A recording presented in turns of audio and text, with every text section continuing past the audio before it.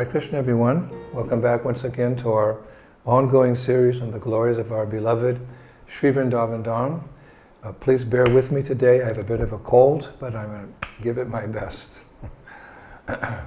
Nama Om Vishnupadaya Krishna Prasthaya Bhutale Srimati Bhaktivedanta Swaminiti Namane Namaste Saraswati Deve Gauravani Pacharine Vivishesha Shunyavadi Paschatade Shatarane. All glories to Prabhupada. So we are continuing with our mini-series on Stimulation for Ecstatic Love, and this will be part 29. In our last lecture we discussed the role of cows in awakening our love for Krishna. Today I would like to discuss in particular how Vrindavan's cows play an important role in increasing the residents of Vrindavan's love for Krishna. It's an interesting angle. Of course, all the residents of Vrindavan are already pure devotees, and their love for Krishna is perfect and complete. It doesn't need to be awoken. It's always been pure, from time immemorial. However, it's always increasing. It's always increasing. The other day we quoted the following verse from Chaitanya Charitamrita, Adi Leela 4:131, very famous verse, about how Srimati Radharani's love for Krishna is increasing moment by moment. Srila Kaviraj Goswami, he writes, all glories to Radha's love for Krishna, the enemy of the demon Mura. Although it is all-pervading, it tends to increase at every moment. Although it is important, it is devoid of pride. And although it is pure, it is always beset with duplicity. So we hear how Radharani's love is always increasing. Now, there are some nice details which demonstrate the role that cows play in increasing the loving affairs of Radha and Krishna. So, after churning milk and getting butter from the cows they milked each morning, the gopis would put that butter into pots, which they would place on the top of their heads.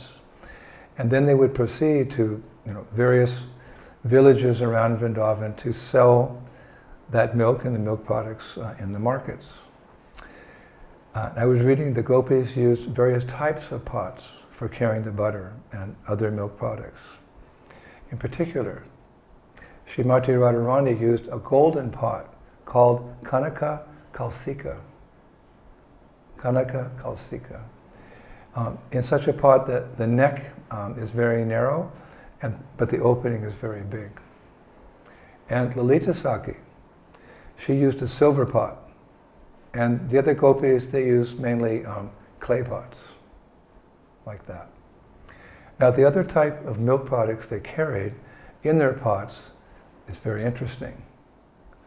They would carry miti dadhi, which is described as sweet curd, nun dadhi, which is salted curd, klish malai, which is sour cream, and mishte navneet, which is sweet butter, and nun navneet, which means literally salted butter, and chash, or buttermilk, mixed with cumin seeds and salt, like that. So externally, the gopis would make all these milk products forgetting dhan, meaning money or wealth. You go to the Sanskrit dictionary, it means, dhan means money or wealth. And this they would get by going to the markets. But it's interesting, another translation of dhan, even more subtle, is treasure. Treasure. There's actually a verse in Chaitanya Charitamrita, Swapne Veshe Premhe Prabhura Gara Gara Mana Bhaya Hale Haya Yena Haraila Dhana. We hear the word dhana. Translation is, when Sri Chaitanya Mahaprabhu dreamed of the rasa dance, he was fully absorbed in transcendental bliss. But when his dream broke, he thought he had lost a precious jewel. A precious jewel. So in the word for word, Srila Prabhupada translates dhan, it's actually the last word in that verse, dhan, as something very precious. Not just wealth, but he translated it as something very precious. And in the translation, Prabhupada translates it as a precious jewel, a precious jewel. So the reason I'm saying this is because one acharya has played very nicely on this word dhan. He says that when the gopis go to sell their various milk products, their real intention is not to obtain wealth, but rather to obtain the dhan, the precious jewel of Krishna's association. How so? Because so often when they're going, to the markets, Krishna's waiting for them along the various pathways through Vrindavan on the pretext of taxing their wares. Therefore he says, wherever or whenever the gopis see cows by whose milk they attain the precious jewel of Krishna's association, it acts as a stimuli for remembering Krishna and increases their love for him. Isn't that sweet? The cows help stimulate everyone's love for Krishna in a special way, like that for the gopis. So Vrindavan's cows, they love Krishna as much as everyone else loves Krishna in Vrindavan. I was reading that one time, after some cowherd men had decorated and ornamented Nanda Maharaj's cows and set them free to mingle with their calves, as they always do, they then directed the cows to the best of grasses. The best of grasses. And we discussed this some years ago, actually. Where are the best of grasses in Vrindavan?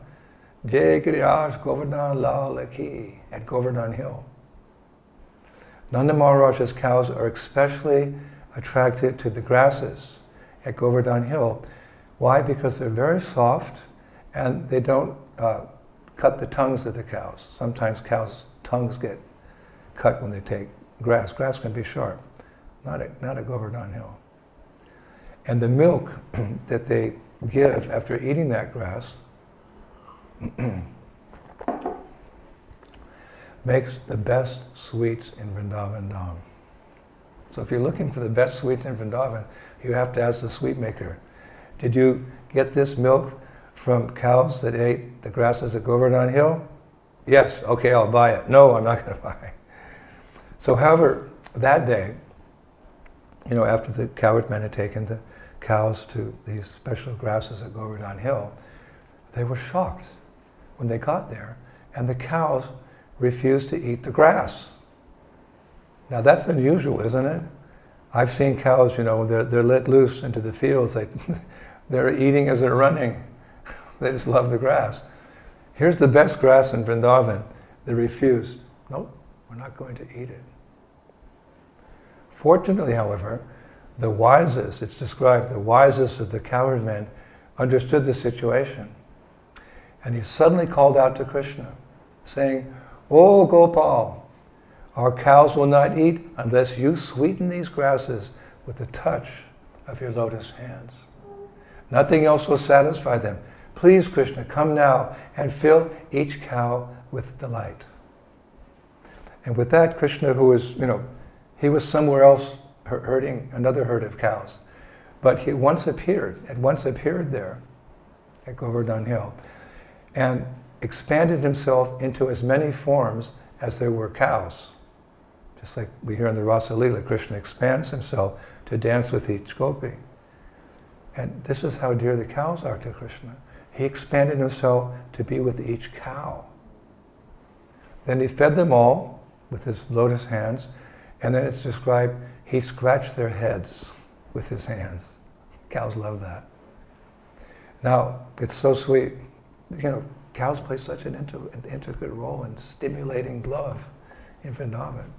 It's described that when the cows saw Krishna, he entered their hearts. And with that, they were filled with such bliss that they became, indifferent to their calves. In the same way that yogis become indifferent to the world. So after that, out of affection, the cowherd men, they wanted to circumambulate their beloved herd of cows. Why? Well, they love the cows. They're sacred. So much like, we want to go on parikrama to circumambulate Vrindavan or Govardhan Hill. But there was a problem, because there were so many cows, 900,000 to be exact. And to go around them all was impossible. So Krishna was there. He suggested that they circumambulate just one cow, which he said would give the same auspicious benefit as circumambulating all of them. In fact, Krishna said, just as one nourishes all the leaves and branches of a tree by watering its roots, so we can simultaneously adore all our cows and bulls by circumambulating just one cow and one bull. How important is just one cow and one bull to Krishna? So they did that. They went around one cow and one bull, and then they worshipped. They had a ceremony for worshipping the cows and the bulls.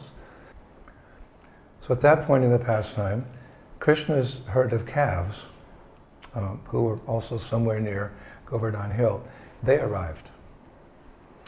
So then after worshipping the cows and the bulls, the cowherd men encouraged the boys to worship the calves. And it's very nice how they did it. It's described, they worshiped the calves by decorating them with cloth, painting pictures on their bodies, and then blissfully frolicking with them. That was a mode of worship. They frolicked with the calves. So then Krishna made the frisky calves lay down to rest by playing special sounds on his flute. And then the cowherd boys, they circumambulated the calves, like their fathers had done to the cows, and then paid all of them respectful obeisances. I thought that was interesting. After circumambulating their calves, the boys, what did they do? They bowed down and paid respectful obeisances. And seeing this, Krishna was really pleased with his friends when he saw them offering obeisances to the calves. And he said something very significant. He said, at the heart of devotion to cows is the act of offering obeisances to them. This is from the lotus mouth of the Lord. At the heart of devotion to cows is the act of offering obeisances to them. Wow. So I thought that's an instruction that those who take care of cows, bulls, and calves on our International Society for Krishna Consciousness farms, they might like to introduce that instruction. At the heart of devotion to cows is the act of offering obeisances to them. Outsiders might find it strange, but not after you've heard this lecture. Cows are so important in stimulating love for Krishna in the spiritual world. Now, there's another nice pastime that took place after Krishna had saved the Brajabasis by lifting Govardhan Hill. As soon as Indra had given up, trying to drown Vrindavan in water and had left back to his celestial kingdom for the time being, the Brajabasis, they repeatedly shouted, Giriraj ki jai, Giriraj ki jai, Giriraj ki jai. And they started coming out from under the hill. And when they came out from under the hill, they were surprised to find Vrindavan had suddenly been restored to its original beauty. You can just imagine, we hear the type of rain that Indra had sent to Vrindavan. It was to devastate Vrindavan. And it must have looked really, the scene must have been very sad, but when they came out, suddenly it was restored to its original beauty. And Shastra describes how so. Nice detail.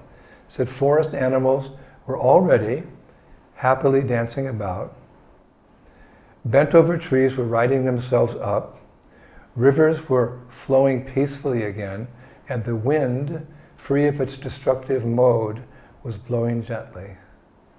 Muddy roads and pastures had already dried up, and the air was filled with the sounds of singing birds and buzzing bees.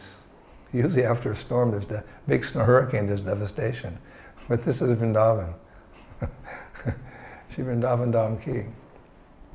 Now, the first of the Brajabasis to walk out were the cowherd boys. They walked out from under Govardhan Hill. Actually, Krishna is still holding the hill. Pastime just finished, the rain just finished. So the boys are the first to walk out. All the while it's described, encouraging the cows to follow them. Come on, cows, come on, come. The cows, however, were reluctant to leave Krishna, who was still standing, again, holding up Govardhan Hill. Actually, for 7 days, those cows had continuously gazed upon Krishna's sweet face. And the acharyas say they had lost interest in the things that they had previously, they lost interest in the things that had previously brought them pleasure. In other words, they experienced the highest pleasure of being in Krishna's personal association, very close to him for 7 days. However, with some coaxing from the cowherd boys, the cows suddenly, how's it described, shot out into the open air like a volley of arrows. They shot out into the open air like a volley of arrows. And running about, they jumped and they kicked in great happiness. You may have seen this sometimes, when cows are, in the barn for a long time and then they open the barn to go pasture. You see the cows are so happy. They eat grass. They're jumping and they're kicking. They kick in the air like that. Their tails go up. However, when these cows looked back, it's so sweet, and saw that Krishna was still beneath the mountain, still holding it up, because the pastime just finished, they ran back inside to be with him. And there they surrounded him, and what did they do? They licked his body continuously. Animals do like that.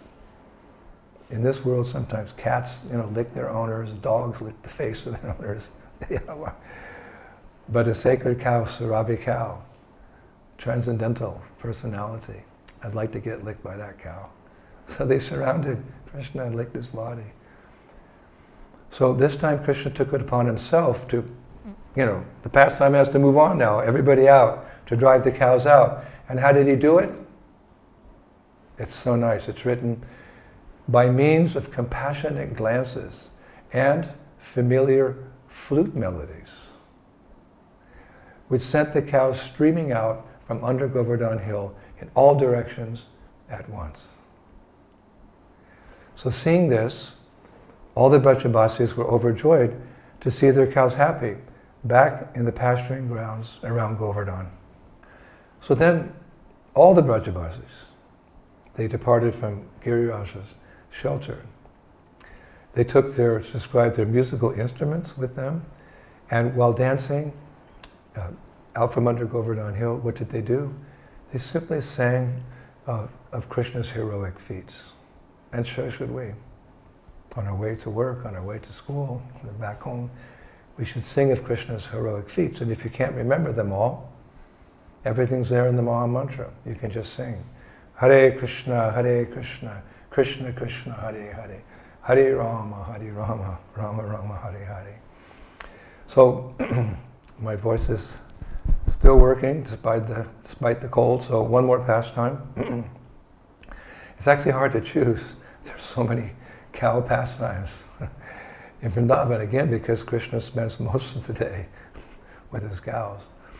So there is a pastime where Krishna and Balaram, they once hid from their friends, only to be discovered by their own clever cows. It's written. They were discovered by their own clever cows. Not the boys, but the cows. Very sweet. So one day, in the pasturing grounds of Vrindavan, while the cows grazed, the cowherd boys, they were busy playing different games.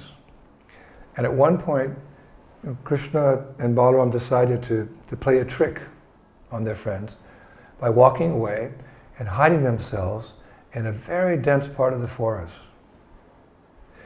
Now at first, the cowherd boys thought that the two brothers had gone to, search for some stray cows, which happens sometimes.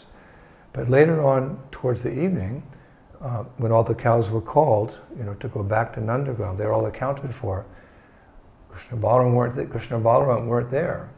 So the boys began to worry about Krishna and Balaram. Krishna and Balaram are the very life and soul of the cowherd boys. One acharya says, like the air the cowherd boys breathe. Like the air the cowherd boys breathe. How dear to us is air. You think about it. So Krishna's, as dear to the cowherd boys like air that they breathe.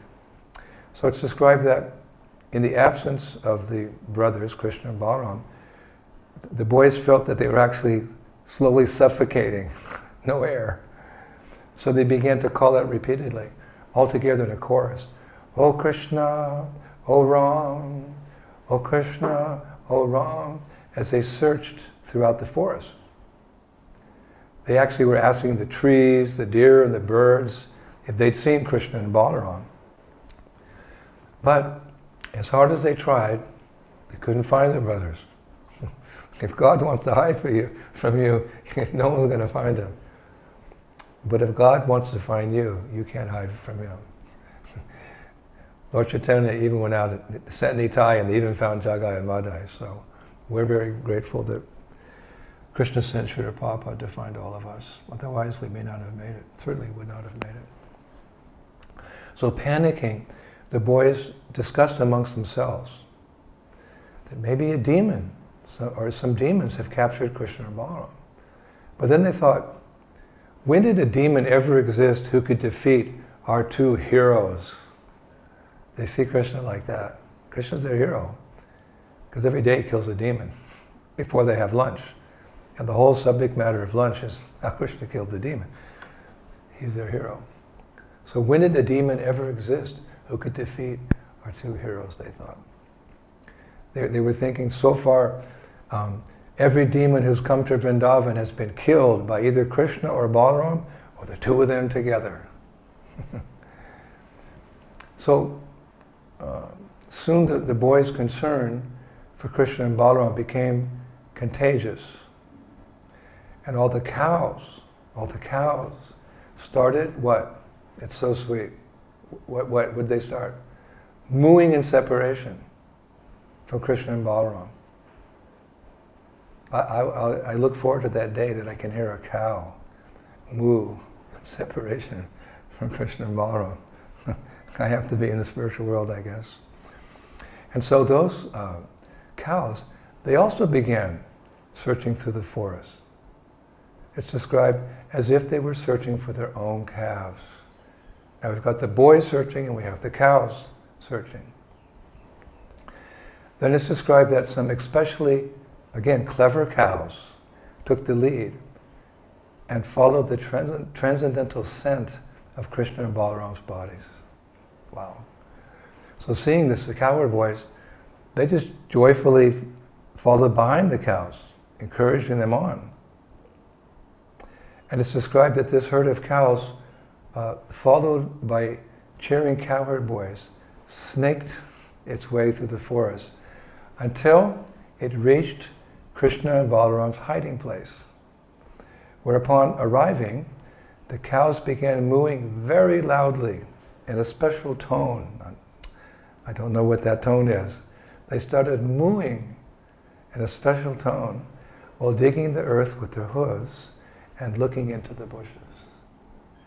So with those sure signs, the cowherd boys who were following them started running to where Krishna and Balaram were hiding, shouting, "They must be in there, they must be in there." And as they approached, Krishna and Balaram came out of their hiding place, jumping up and down and dancing all around, ecstatic that they had played such a good trick on their friends, but especially because they had been found by their loving cows. So just see how the cows play such an intricate role, stimuli in awakening the Brajabasi's love for Krishna. That was the theme of this lecture today. So from that day on, that spot, that place has been called Pashupa. Pashupa meaning the place where the cows, Pashu, had found Krishna and Balaram, while the cowherd boys had followed the cows' hoof prints, Pa. Therefore that place is called Pashupa, or sometimes Pashopa. Pashupa or Pashopa in Vrindavan. So maybe next Kartik, we should go there. We can all play hide and seek. Hide and seek as well. That's the theme of that place. So this pastime actually has a spiritual message to it as well. The acharyas say that Krishna is present everywhere, even in our hearts. But we cannot know him unless, like the cowherd boys, we follow in the footsteps of great souls who know how to find Krishna. Now in this pastime it means the cows. They're all great, realized, pure devotees of the Lord, fully conscious.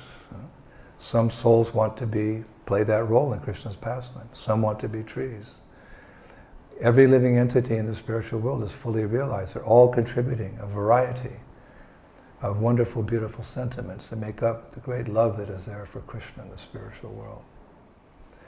So Krishna is present everywhere, even in our hearts, but we cannot know him unless, like the cowherd boys, we follow in the footsteps of great souls, who know how to find Krishna. And with that in mind, I thought we would finish today with it's a famous verse from Mahabharata with a similar theme. I think it's Vanaparva 313-117. Dharmasya tattvam nihitam guhyam mahajano yena katasapanta. It is very difficult to understand the secrets of Krishna consciousness, but the truths of religious principles are hidden in the hearts of unadulterated, self-realized persons. Therefore, one should follow in the footsteps of such Mahajans, or great souls. And we are doing that because we are all followers of our founder Acharya, Srila Prabhupada. And he will lead us back to that world of love and bliss. We'll be able to see these cows and become inspired by their devotion to Krishna. It's contagious. Bhakti is contagious. So thank you, Srila Prabhupada, for leading us like a herd back to the spiritual world. We'll finish there, Prabhus. That's about all we have on cows, just 2 classes. Vrindavan's Unlimited, we'll look through Nectar of Devotion or Bhakti Rasamrita Sindhu and find some more items or personalities who can inspire us in our bhakti to the divine couple, Shri Shri Radharashama Sundar. So, thank you. I'll see you in 1 week. Hope I don't have a cold then. Shri Shri Gauranitai ki, Shri Shri Krishna Balaram ki, Shri Shri Radharashama Sundar ki, Vrindavaneshwari Shrimati Radharani ki, all of Krishna's cows ki, Mayapur Dham ki, Shri Shri Gauranitai ki, Shri Krishna Sankirtan Yagya ki, Nitai Gaur Premanandi, Jai Jai Sri Sri Radhe Sharm. Glories to Prabhupada.